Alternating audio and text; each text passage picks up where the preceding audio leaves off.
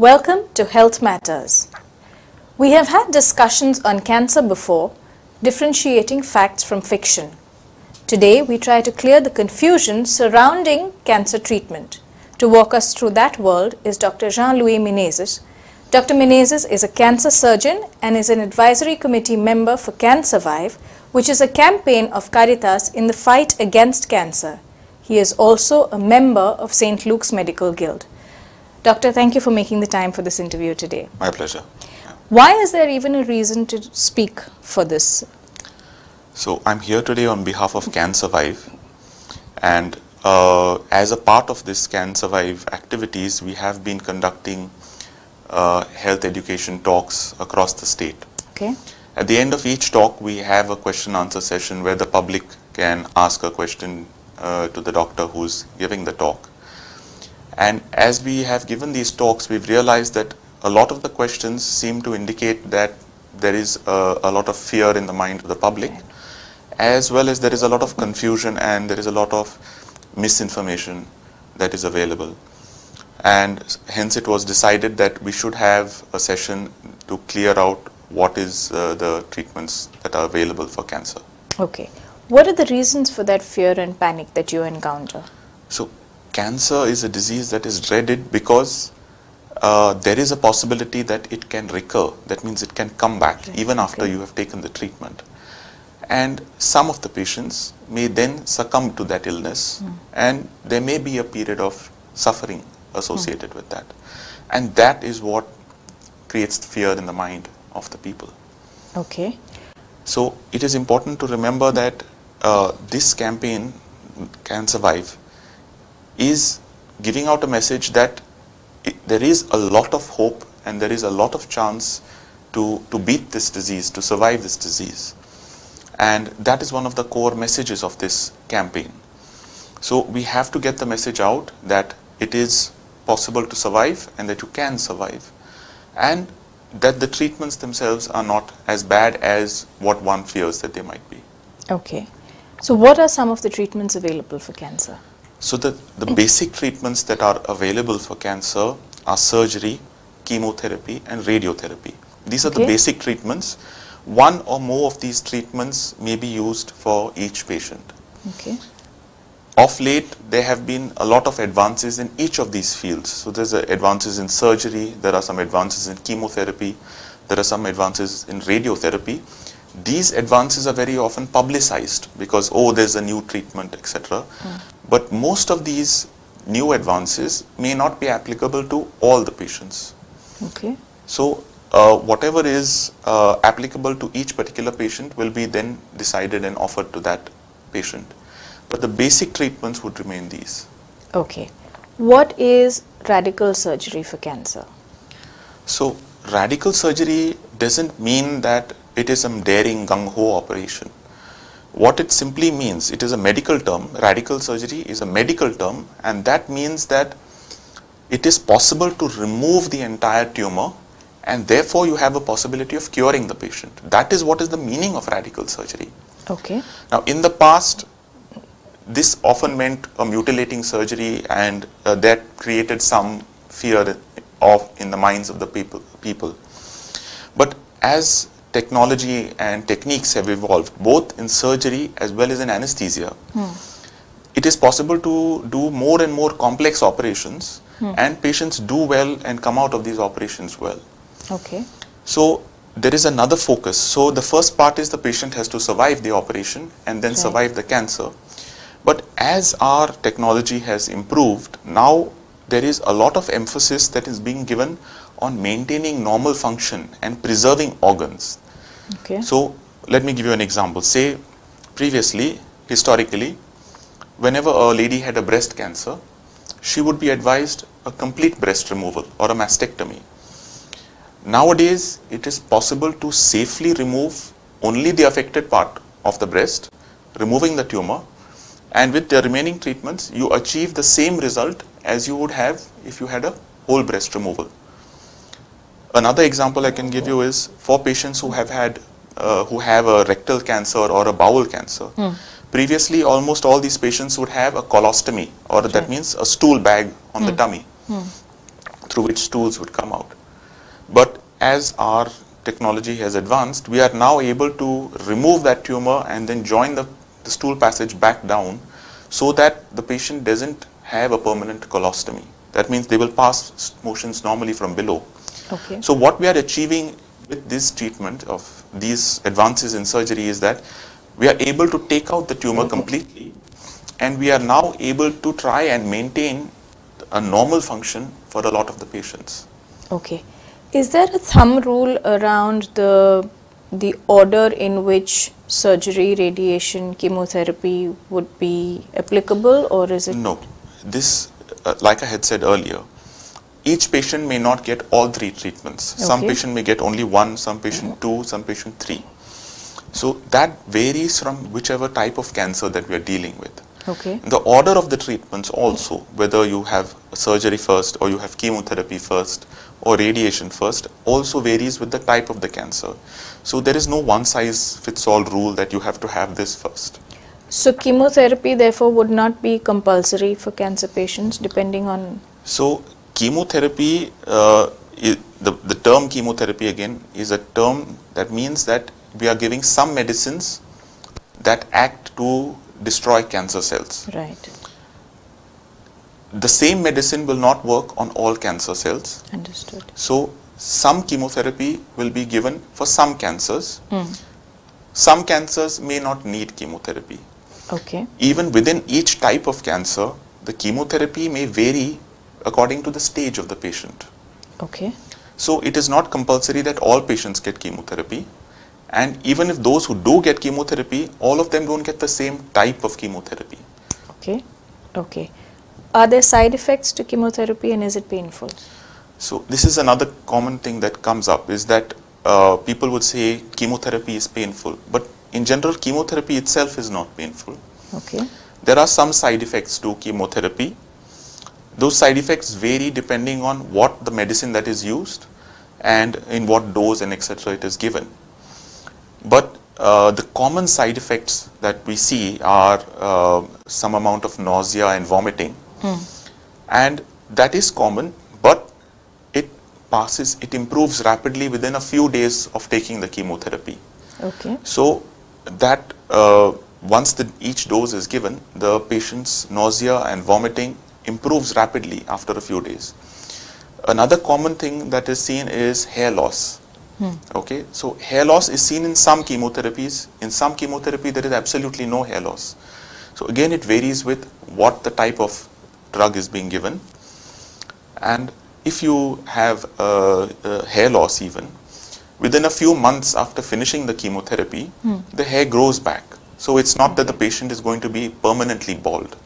Okay. What is the difference between radiation and chemotherapy? Okay.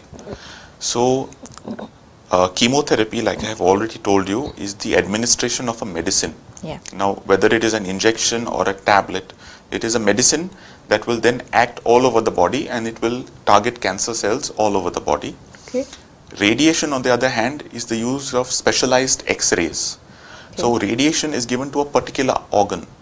So whether it is the oral cavity or the breast or the cervix, it gives radiation, it gives X-rays only to that part of the body where the tumor is. Okay. And is there any pain associated with radiation? So radiotherapy does have some side effects. Most of the side effects are local. That means they are restricted to the part where you have given the radiation. Okay. The common side effects that we do see with the radiation is some amount of skin burning or blackening, some amount of irritation of the mucous membranes, which may cause burning while, say, eating. Okay. And some amount of stiffness of the muscles of that part. Okay. And most of these side effects of the radiation, they improve within a month or two of finishing the radiation. Okay. So as time passes by, the side effects diminish, and then gradually the patient achieves a near normal function. Okay. So the radiation side effects are restricted to the area where the patient has received the radiotherapy. Okay. So for example, if a patient has a tongue cancer and has received radiation here, so they would have radiation side effects in the mouth and on the front of the face and in the neck. Okay. but they would not have side effects in the rest of the body. And so also if a patient has received radiation for cervical cancer of the uterine, of the uterus, then they would have radiation side effects to the lower abdomen and not anywhere else. And those side effects would pass off after 1 or 2 months of finishing the radiation. Okay. Do chemotherapy and radiation kill good cells as a byproduct of the process? Okay, so it's like this. Each human being, every one of us, is made up of trillions of cells. Yes. Okay. Each of these cells has a different lifespan. Some have a lifespan of several months, some cells have a lifespan of days, and some have a lifespan of few hours.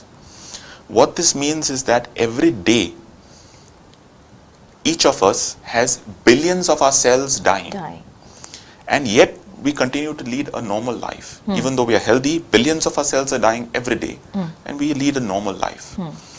Now, chemotherapy and radiation are designed to kill cancer cells, but there is some amount of damage to normal cells. Okay. That means non-cancerous cells. And the damage to the non-cancerous cells is what we see are the side effects of these treatments. Okay. So the damage to the normal cells that occur results in the side effects that we see in these patients. So yes, there is some damage to normal cells, but those do recover. And so the majority of patients will recover from those side effects, and then they will continue to lead a fairly normal life. Okay. What kind of care does a patient need to take when undergoing either and chemotherapy and radiation? So the most important thing in any of these treatments is that the nutrition of the patient has to be maintained. Okay. If we are able to maintain an adequate nutrition during the course of the treatment, then the majority of patients would not have as bad side effects as they would, say, if they are not eating as well. Okay. And you need to have a local home-cooked, healthy, wholesome food, and you have to find a way to make sure that the patient eats enough to withstand that treatment. Some patients, depending on the type of treatment that is going on, they may not be able to eat, say, normal solid food like, say, rice or a chapati. In those cases, we may offer them a liquid diet to try and make sure that they get enough of energy inside and enough of vitamins and proteins so that they are able to maintain their bodies and withstand this course of treatment. There are many other aspects that need to be looked at for each treatment, but the remaining things would vary depending on what is the treatment and how they are being treated. So for certain types of radiation, we would have certain other precautions that are given. For certain types of chemotherapy, there would be certain other things, or for certain surgeries as well. But those would be specific. But the universal one would be nutrition. Okay.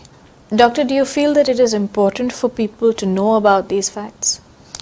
Yes. So one of the core ingredients of this Can Survive campaign is to educate people that they can survive from the cancer. And understanding what this treatment is very important. So there are a lot of misconceptions that are circulating in the public. Many of these so-called facts, many of them are false. You get it on social media, so that whether it's WhatsApp, Facebook, internet, Google.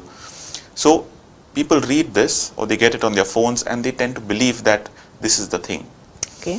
So that causes a fear. So like you asked me the question, does chemotherapy and radiation kill good cells? Yes. So this is something that keeps doing the rounds.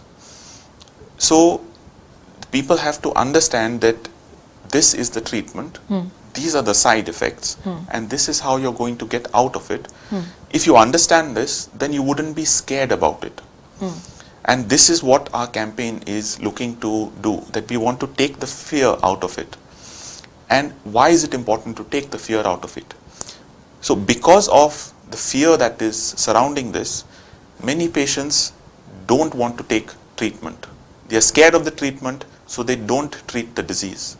Or they may they may try some treatment that they have read about on their online or on social media, and that process may take time, and during that time the tumor has increased. So I keep seeing patients like this, that they saw that they have cancer. Sometimes they've even got the biopsies and all done, or sometimes they've just suspected that they've got the cancer, and they have just tried these alternative treatments, and they have lost time, and then they come to you once the cancer has become more advanced. So it's a shameful loss of life and loss of time, and all this could be avoided if they had to know at the outset that this is the problem, this is your treatment, and you will get through this if you go through it correctly. So if they had to know it at the outset, those people would have come in early and taken their treatment early, and their lives would have been saved, and their lives would have been a lot easier if they had to do that treatment early. That is the reason why it is important for this message to go out. So I would request everybody who is watching this program, whenever you get these messages on your mobile or on your computer, whether it is related to cancer or any other illness, don't forward it to your friends. Yes. Don't forward it to your groups, because you are propagating a message. Many of these messages are false, completely false, and then you will have some people who will believe that message and then not take treatment, which could maybe save their lives. So if you do come across such a message, if you think that it is relevant or valid, I would suggest that you go and meet your doctor and you ask him about this message, that is this right and is it okay, to do this, and then only maybe you could consider forwarding it, because otherwise it is a chain of misinformation that is going around, and that chain needs to be broken, and we have to break it. Otherwise we will keep on having this situation where we will have young people or people who can be cured of a problem, and they try all these other alternate treatments, and you have a shameful loss of life, and you lose time in that process. So this is something that we have been trying to work on as a part of this campaign. Okay, and these are things like SASOP can help with this, and Durian can help with that, and those are all the messages that typical. Yes, these are various things, alkaline diet and alkaline water, and all these type of things are keeping on making the rounds, and they are not a substitute for the proven scientific treatments. Right. These treatments that we offer, surgery, chemotherapy, radiation, they are taken by thousands and lakhs of people across the world. And most of those patients are coming out of their illness and they're going ahead to lead normal lives. So there is nothing that you need to be so afraid of this treatment that you abandon all scientific thought process and start following social media treatments. Is there a space for alternative therapies like, say, homeopathy or Ayurveda to be taken or adopted concurrent with allopathy? So this is a difficult question. One of the problems is that whatever treatments that we offer, the surgery, the chemotherapy, the radiotherapy, these are treatments that we offer based on scientific proof. So we have proof that if you give this medicine, this is the result that you're going to get, these are the side effects that you're going to get, and this is the chance that we will beat this disease. While there is no such scientific study that has been done for the other so-called alternative treatments. So if you were to ask that doctor, what are my chances of being cured, or what are my side effects going to be, how valid are going to be those answers that you would get? So while we are honest with you, while most allopathic doctors are honest that, okay, this is your treatment, these are your expected complications, and this is how you're going to come out of it. So we are upfront with you. That doesn't mean that another treatment is equally honest about it. So we do see patients with side effects. Now the problem is, if I'm doing a particular treatment for a patient, say if you're doing a surgery, and if the patient is also taking some other medications on the quiet, which I'm not aware of, if there is a problem subsequently, then I would not know what is the cause of the problem. Right. Okay. So it would be better not to mix alternative treatments with scientific treatment. So I would recommend that while you are on treatment, you don't try the alternative treatments along with it. Okay. Maybe if you choose to, maybe you can try it after you have finished your treatment, because we don't want a situation where we know that there is a possibility of having side effects with our treatment, and we don't want to have another set of medicines coming in and then mixing up the whole situation. Okay. Doctor, do you have a message for our audience? Yes. So, as part of this campaign, we want to have you to have an honest answer. So the simplest thing is, when you go to your doctor, you ask him straightforward questions. What is the disease? So you should have a clear understanding of what is the type of cancer that you have. You also need to have a clear understanding of what is the treatment that is being given. And then you can ask the doctor what are the likely side effects or complications of this treatment and how can these things be minimized. If you have this discussion, then you will not be as scared to take that treatment. You will also be more prepared if and when you do have a problem, that okay, I have this problem, I know that I'm going to have, this is an expected problem, and I need to do XYZ things and deal with it. Yeah. So it is important to have that understanding. When you have that understanding, then you won't be scared to take the treatment. And no doubt there may be some problems that you may have, but you will likely get out of this treatment and then you may continue to have a normal life after that. Thank you, Doctor, for the insight that you have shared and the clarity that I think you have brought about. And to all of you, our viewers, thank you for watching. I hope it's been an episode that helps bring clarity and therefore confidence in how to approach the battle on hand. Fighting cancer and beating cancer is indeed a battle, and one that we all strive to win at all costs. Stay informed and stay healthy.